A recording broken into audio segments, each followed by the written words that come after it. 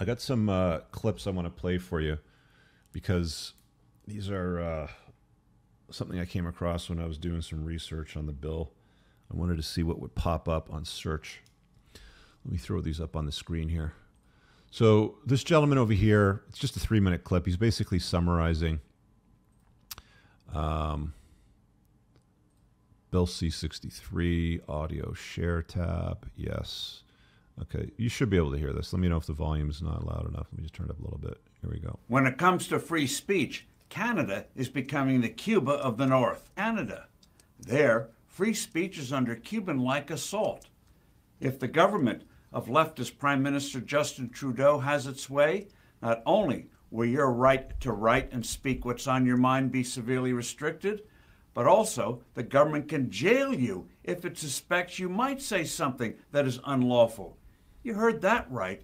The mere suspicion that you might mouth or write words or phrases that the government deems to be unlawful is grounds to arrest you.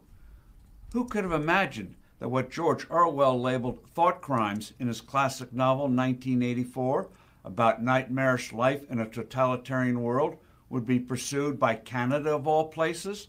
Ostensibly, Canada protects free speech in what it calls, quote, the Canadian Charter of Rights and Freedoms, end quote, which is part of the Canadian Constitution. In the Charter, quote, freedom of expression, end quote, is indeed guaranteed. But then comes the killer qualifier, as long as it remains, quote, within reasonable limits, end quote. You could drive a convoy of dump trucks through that loophole, and Canada's national and local governments have done just that. Over the years, people expressing politically incorrect observations have suffered serious legal assaults by government. Trudeau's new bill targets so-called hate speech on the internet. Anyone could file a complaint against someone or a business. The targeted individual could end up getting hit with house arrest, even if he or she hasn't actually committed a speech crime, but a judge decides there is a likelihood that such a person would do so. Who knew Canadian bureaucrats and officials could read people's minds? One provision would make advocating genocide a crime that could be punishable by life imprisonment. One problem in all of this is definition. For propaganda purposes, for example, Hamas and other anti-Israeli parties accuse Israel of committing genocide in Gaza. So under this would-be law, anyone supporting Israel's war to destroy Hamas could be accused of supporting genocide and therefore be subject to long imprisonment. Speech can be hateful and hurtful, but efforts to ban it become weapons of suppression. As the Trudeau regime demonstrates, governments left to their own devices will abuse their powers. When, in 2022, Canadian truckers organized protests against government vaccine regulations, Trudeau unsheathed a never-before-used law to suppress the drivers by blocking their bank accounts and seizing their vehicles. Thankfully here, a judge just ruled that Trudeau acted illegally. Okay. I think that's a pretty decent 3-minute summary. Now, you probably have seen some of these clips around the interwebs in the past. Because a lot of people rely on mainstream media for their information still. The vast majority of people do, in fact, I would say. They don't think outside of the box. They don't ask why. They don't ask questions. It's stand on your dots, no problem. Wear a face diaper, absolutely. Wear 2 of them, even better idea. Okay, no problem. Get these experimental jabs. They're going to, be good for you. 75% of the population did it, right? A lot of the messaging that is fed to people by way of mainstream media is not independent reporting. I'm going to show you this clip over here right now. So this is on Instagram. It's a account called Men's Humor, which generally is funny, but this isn't funny. In fact, it's shocking. And if you haven't seen this before, this is the newest one that I've seen, but check it out. Out of the quality, balanced journalism that CBS 4 News produces. But we are concerned about troubling, irresponsible, one-sided news stories plaguing our country. The sharing of biased and false news has become all too common on social media. More alarming, some media outlets publish these same fake stories without checking facts first. The sharing of biased and false news has become all too common on social media. More alarming, some media outlets publish these same fake stories without checking facts first. Unfortunately, some members of the media use their platforms to push their own personal bias and agenda to control exactly what people think. And this is extremely dangerous to our democracy. this is extremely dangerous to our democracy. This is extremely dangerous to our democracy. This is extremely dangerous to our democracy. This is extremely dangerous to our democracy. This is extremely dangerous to our democracy. We're extremely proud of the quality, balanced journalism. Okay. Close that window. Freedom of expression is being eroded. Freedom of speech, I don't believe exists anymore. I don't think it's existed for a while. If you offer an opinion or make a statement, again, the truth often sounds like hate to those that hate the truth. So if you say something that is counter benefit to a group which is going to participate in the Oppression Olympics, you're probably going to have to deal with the consequences. Me actually making this podcast today is potentially problematic for me. I acknowledge that 100%. There's consequences in today's world for saying things that don't align with the narrative that they want you to parrot. The people that you just saw on that screen, you know, the newscasters, they give them words on the screen and all they do is they say them. They don't offer insight. They don't do any research. They don't counter it. They nod their head and they read it. Even Tucker Carlson, when we saw him on the Joe Rogan podcast, I watched, quite a bit of that.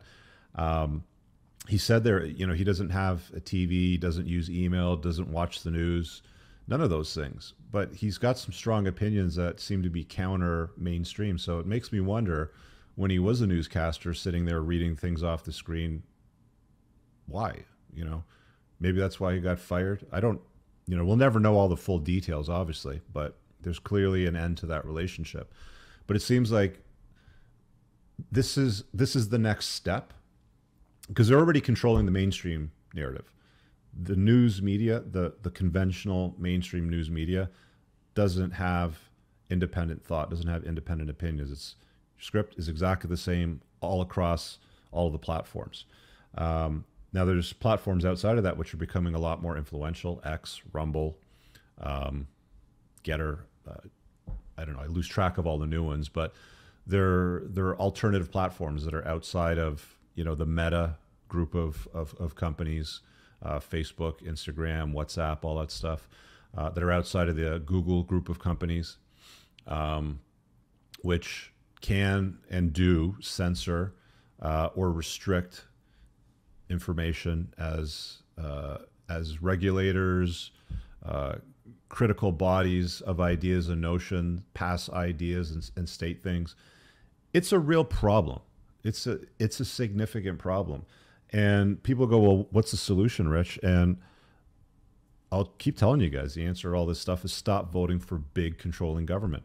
Vote for libertarian government that offers you freedom and doesn't want to get that involved in your life. I'm totally fine with, mild tax rates, paying for fire services, police services, basic stuff that, if they operate. Funny thing here is in Canada, we have a huge problem with car theft right now. There's ports that are very close to Toronto and Montreal. Cars are easily stolen. The police don't enforce it. In fact, they went out publicly and said, hey, we know that they're stealing cars from your driveways. You shouldn't put your key fob in a Faraday box, which is an RF blocking box. Basically, it's a line box that prevents a signal from going from the fob to the car, because what they do is they intercept that, and then they basically get in the car and they drive it away right away. They're saying if they ever come to the door, just hand it over to them. Keep your fobs at the front door. Don't keep them in a Faraday box. Just hand it over to the criminals, so that there's no, this is the effort of policing that we get for our nearly 50% or more tax rate, depending on what bracket you're in Canada. So it's really, really interesting that, they continue to take away more of your freedoms, more of your rights, and pass more bills every single year, imposing more and more rules. We never get less rules every year. There's no government that I'm aware of in any time of history that has taken away rules, that have said, hey, that's a stupid rule, let's just take that away, or let's modify it or loosen it. It's always every year they introduce new shit. And a lot of the times, especially here, the shit that they introduce is so broadly worded. They're utterly careless in providing any thought. It's like, let's, what these bureaucrats do when they write this legislation is like, we have to pass some shit to control people. Okay. And they sit around, they go, okay, so how do we pass this to control people? And they're like, well, just broadly word shit. And by the way, let's tie it into a global bill that also specifically deals with something that's really important to the public that we shouldn't have a hard time passing, like protecting children. Sounds like a good idea. So we'll include 7 key elements that need to be in the bill, and the top 2 or 3 will predominantly deal with protecting children, which is important to everybody. Nobody's going to vote against that. But under all of that, there's going to be some language which is going to give a new government regulator, which doesn't exist yet, that we haven't defined terms for, or limitations or boundaries. They can just, at their own discretion, say, this is bad, so there's going to be consequences for that. And by the way, even if you haven't done the bad thing that we're calling bad, that really isn't bad, if you think about doing something bad, or if somebody thinks that you're going to do something that is potentially bad, this new agency will have the authority to investigate you, restrict your movement, check on your fluids. I don't know what that's about, because they anticipate you doing something bad. It's like pre-crime. I'm pretty sure Orwell wrote about that in 1984. Minority Report. Yeah, I don't know. You get the idea, right? So, guys, Canada's not a free speech country, even though, as our seasoned gentleman friend there was talking about it in the Charter of Rights, there's always carve-outs, within limitations. You have the freedom of speech within limitations, right? It's like, okay, well, what are within limitations? It's like totally open to interpretation. It's the same thing that lawyers do when they write contracts. They'll just shove words in there that aren't very clearly defined, but can be enforced later on because it's open to interpretation, right? Because you can't get, or you generally can't, what this lawyer found anyway, you generally can't get the government off your back to have the freedom, to back off.